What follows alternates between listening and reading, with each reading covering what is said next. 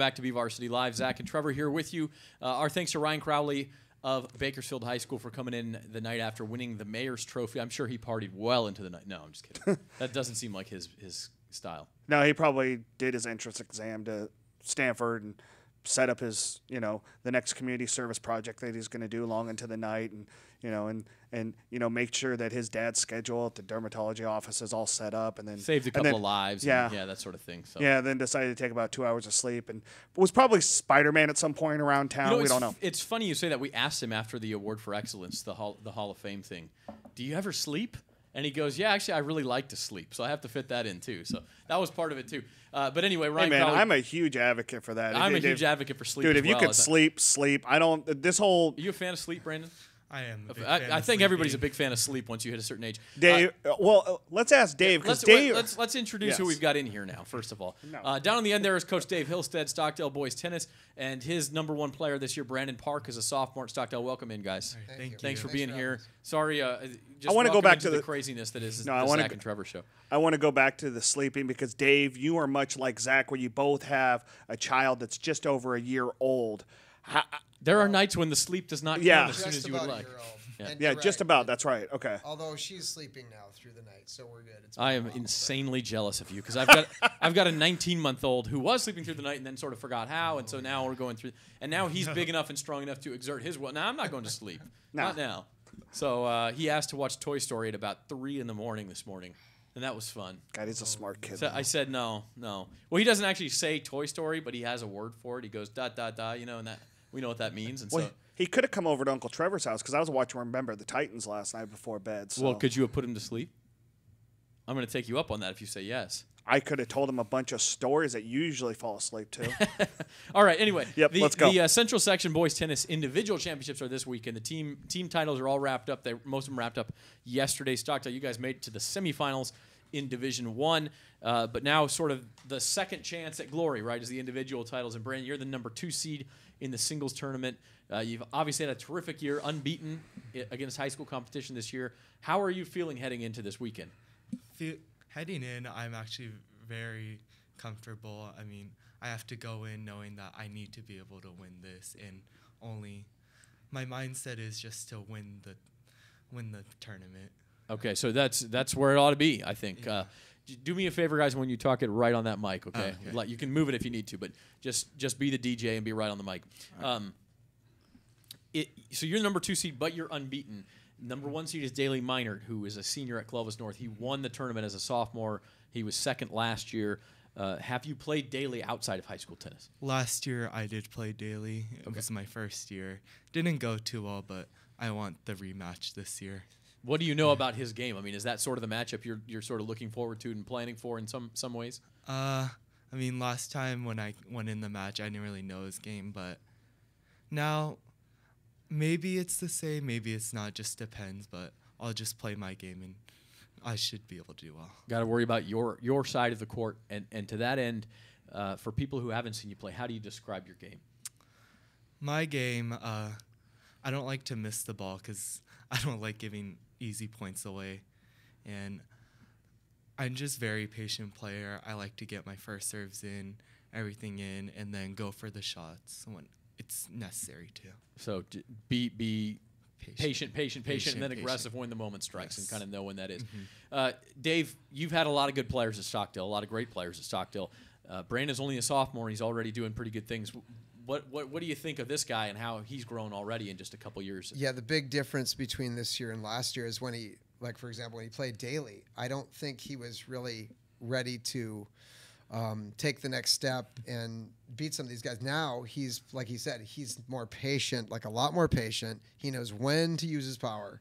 And the growth I've seen from him from last year to this year has been immense. I mean, it just shows in his attitude. It shows in his accomplishments. I mean, I've never had a kid this late in the year be undefeated. And I've had a 2-time Valley champ that didn't do that. So he's really done an excellent job this year. He's very patient. But I'll tell you what, when he is on, he's very difficult to play. I know he says he's patient, but there are times when he's on that he's blowing guys off the court. I mean, he's lost a total of like 7 or 8 games. I mean, games. Yeah, as in game, in the not matches SWIL. or sets. Right. We're talking games. And the big win that really made me realize he was over the hump is when he beat the defending section champ from last year. He beat him 0-2, and that was really solid. And I knew at that point he turned the corner and he was ready to keep on going. And that would be Dylan Simonson of Garces, who is not in the Valley draw this year, left the Garces team late in the year, which means you're the number 2 seed. Nathan Kwan of Bakersfield Christian, another sophomore, right? Am I right? No, he's a freshman. At BCHS, he is the number 3 seed. So if seeds hold, that's who you would meet Saturday morning. This is all going on in Tulare, by the way. Saturday morning in the semifinals. And you have played Nathan this year once, right? I actually you have not. So you could have a couple of fresh matches on Saturday, guys you haven't seen in more than a year. What do you know about that matchup with Nathan Kwan? Well, I mean, I'm used to beating him because I played him in my junior years as the 12s and 14s.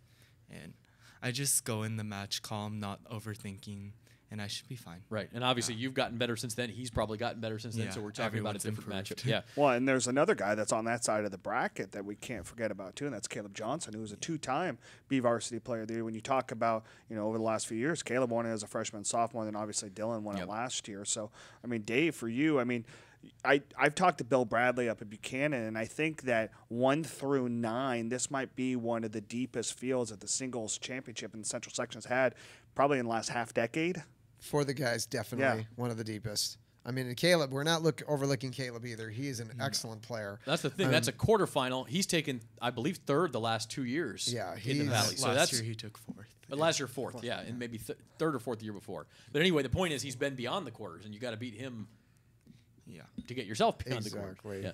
Dave, you also have a couple of doubles teams in the doubles draw, I believe, seeded 5th and 6th? 5th and 14th. 14th. Okay, 5th and 14th. Tell us about those teams. I like my chances with my 5 seed. My 14th seed is a couple of guys that have just recently, in my opinion, turned the corner and started playing and beating some really high-quality doubles teams. My 5th seed, one of the 2 kids was 3rd in the Valley last year. Give us their names. Which is Andrew Huang. Okay. And then the other kid, his doubles partner bailed on him in the, I guess you'd say the area. And so he had to pick up a new partner. He still wound up in the top 16. We're talking about Raghavir Kanani. Yep. And so they're both great doubles players. We just beat the Clovis West number 1 and 4 players in doubles when we played the team with that particular team of Kanani and Huang. So they're tough. They're very good.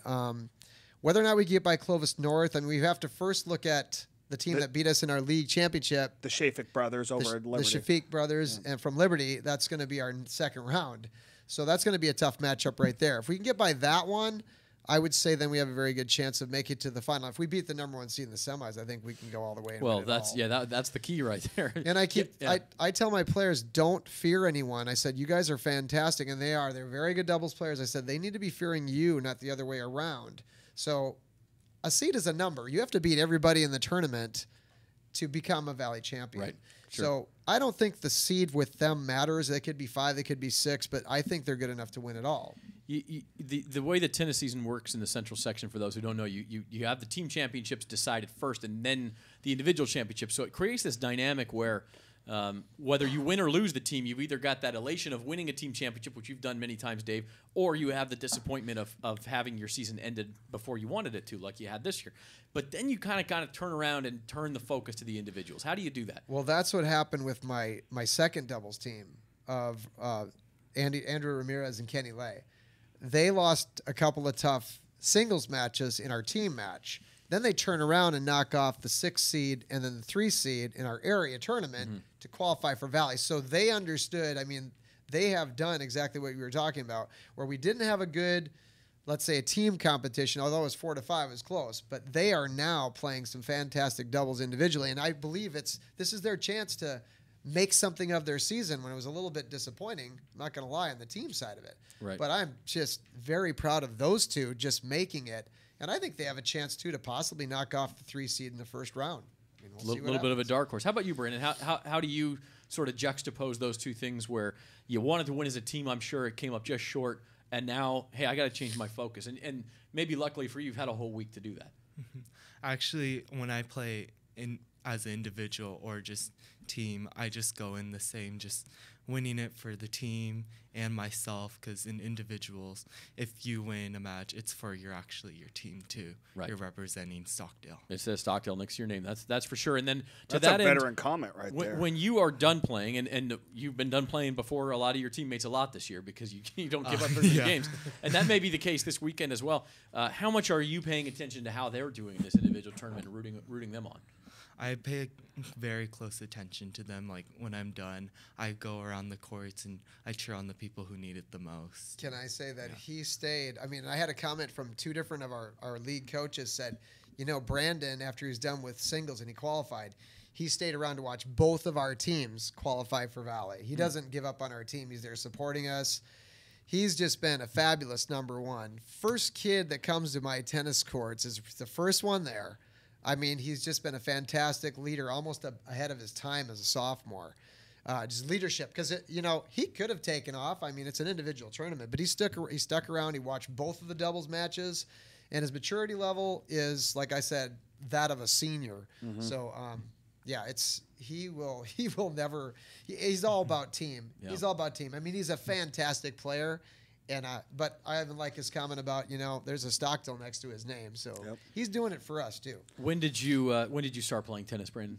I started playing when I was 8. When you were 8, so not as early as some players. Not as early. Yeah. How quickly did you sort of become one of the tops in your age group, and how did that process take place?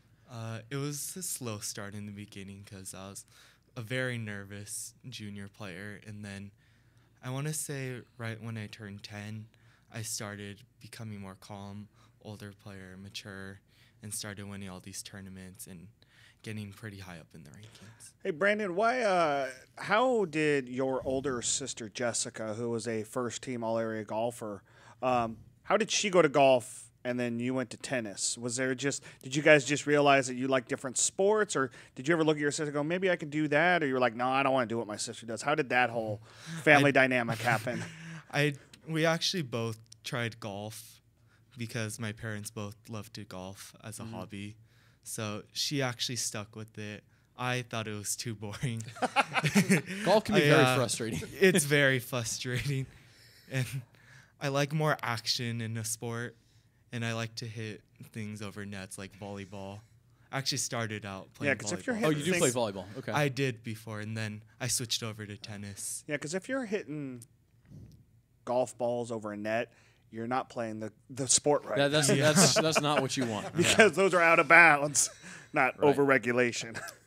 Brandon, if there's one part of your game that has to be working well for you to win a championship this weekend, what would you say it is? It's a hard one. Hard to pick just one, I guess. Yeah, because everything's pretty neutral. He needs all of it. I mean, he is solid. That's why players have a hard time playing him, because he's so solid. He's solid off the forehand. He's solid off the backhand. He's got a great serve. He returns well. They bring him and he volleys well. I mean, but I would say, if I can answer for you, because I know him pretty well, I think his serve is going to be key. Okay. I think if he serves well, I think he's going to do very well. Well, I think the one thing, when I came back from the SWL championships, I spent a lot of time that day with just watching Brandon play, even as quickly as it was. And I came back to Zach, who was a successful high school tennis player.